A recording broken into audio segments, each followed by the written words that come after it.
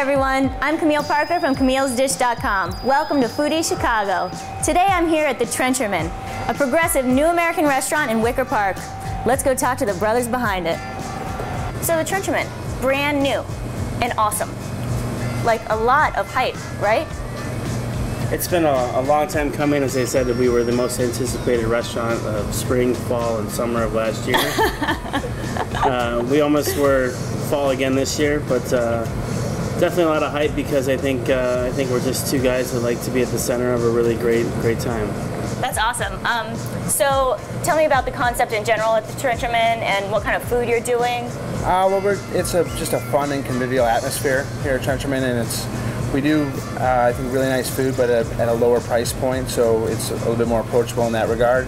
But we just want people to come here and have fun, whether they want to sit at the bar and have a good time or if they'd like to sit down for dinner. So brothers. How's that worked out? You haven't worked together before, you have? We have. Okay. It was about 12 or 13 years ago.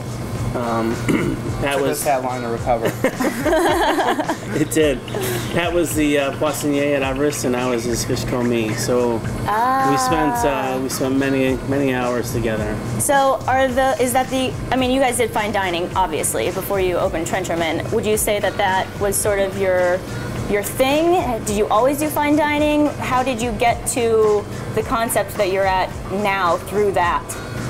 Well, we both really enjoy the execution, the techniques, the ingredients that fine dining bring, and we thought that using both of our knowledge, we could execute it just at a price point that you're not here for 4 hours, for a long dinner unless you want to be, or with a huge price tag. So how does it work as far as designing dishes? Who has the main hand, or is there a main hand? There's 4 main hands. And okay. It's the two of us working together, and also involving the staff, because we really do believe in a collaborative effort.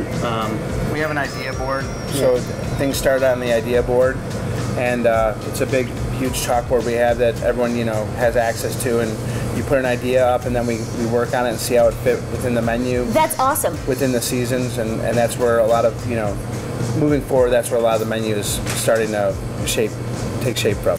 And now my favorite part, finally in the kitchen with Mike Shuren, the Trenchermen. Tell me about your signature dish. We have many signature dishes, but I think one that is really moving forward, really like taking the cake here, is our pickle tots with red onion yogurt and chicken breast bresaola. Okay. And it kind of transpired through a conversation that Pat and I had. We were actually going to meet. We were on our way up to Milwaukee to go see Thomas Keller for a release party for his ad hoc book, and we were talking about flavors that we loved, and we loved tater tots and we loved fried pickles. And like at the same time, we were like, how about if we try to bring them together somehow? Interesting. So the idea kept like moving forward from there, and we started working on different variations of like pickles, pickles fried in a certain way, but then we had to actually utilize the potato starch and to hold the pickles in. Sure. So how many attempts did it take you to figure out how to get those two things together? About 10. Really? Yeah, it was a while. That's fun. We tried a lot of different techniques, and but the one that we came up with really for the amount that we sell and for how easy it is to make it, it works the best for the restaurant. Interesting. So tell me about how you make these tots. Well, we start off with shredded potatoes and diced pickles, and we cook the shredded potatoes until they're just tender, and then we pull it off the heat, and then we add a little bit of gelatin to it, and then we add a product called meat glue. It's called transglutaminase. It's an enzyme.